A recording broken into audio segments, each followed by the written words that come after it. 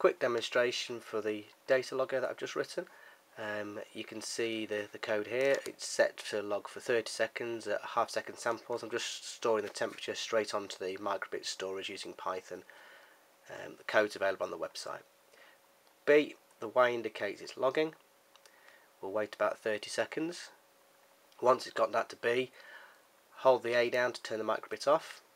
And to download the data, you will actually need an add-on for Python called MicroFS. So this is the MicroFS website.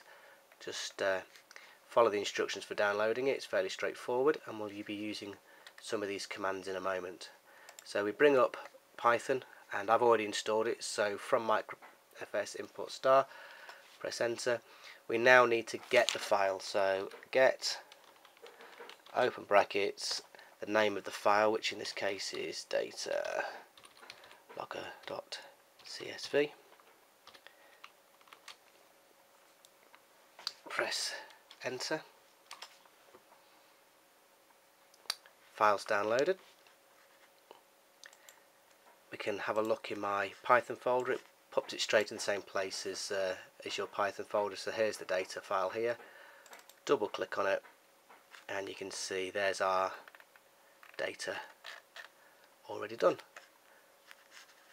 Easy peasy. Hope that was okay. Thank you very much for watching.